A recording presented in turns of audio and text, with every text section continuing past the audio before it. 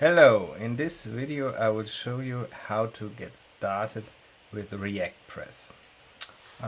For this demo I assume two things: that you have Node installed to create React apps, and that you use local for your WordPress development environment.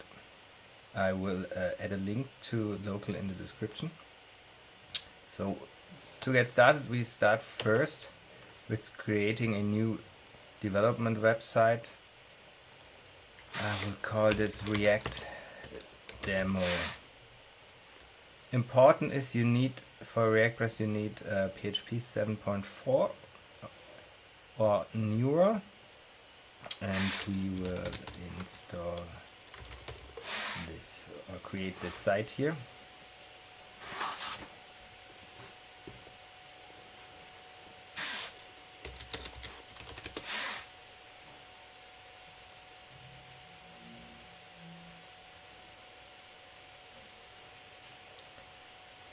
So first we will go to the admin of your new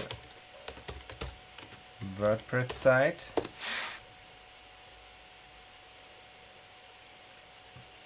And from there we will install the ReactPress plugin.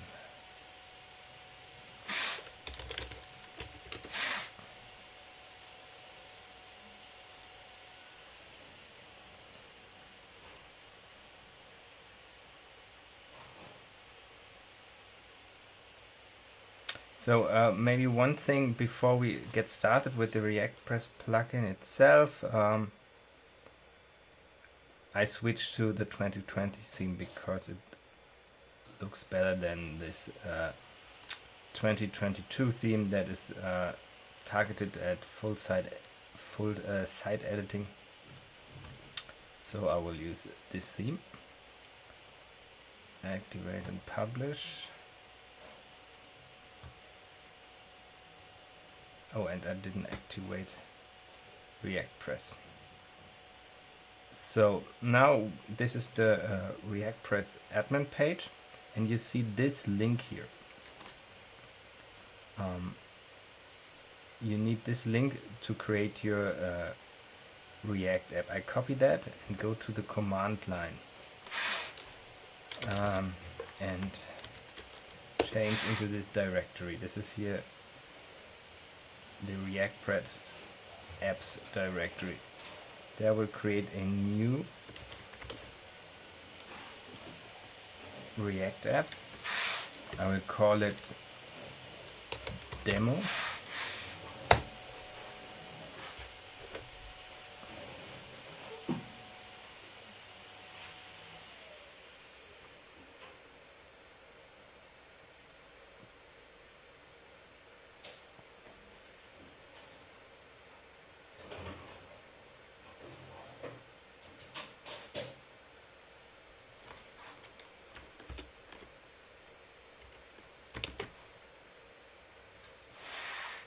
Now, after the React app is created, and go back to the admin and update this page, and now you will see the new demo app. It's called Demo.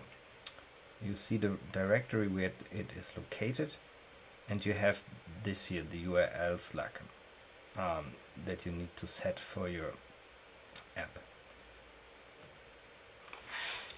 I will call this to React Demo.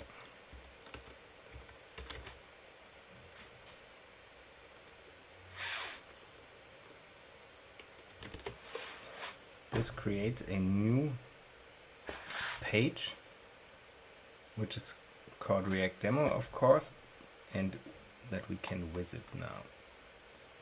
And this is just an empty page at the moment. We go and look into the source code. We should see this little div tag here, which will be our basis for our where our React app will get embedded. So the next step is to build this app, and then we will do some changes to it. For that we change into the React app directory and just build it. And you see here ReactPress changed the URL for the build script.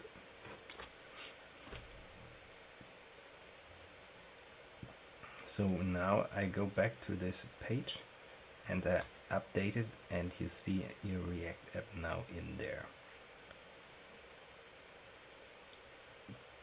But of course we want to change things now. So we will start the dev server of the React app.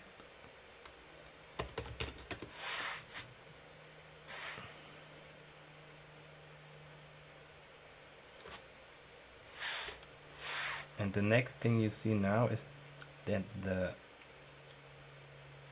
dev server shows you a similar page.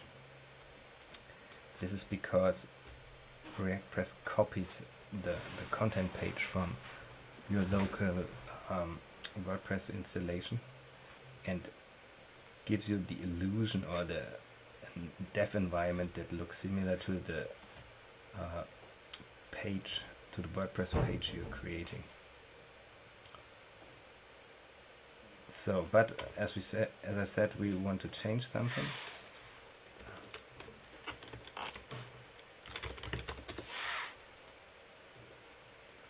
I will just change the image in the app. This is normal React development, and if we switch to the development server here on the local host, you see the ReactPress logo. But now we wanted to have it in our site, right, in our website, and therefore I go back here, build it,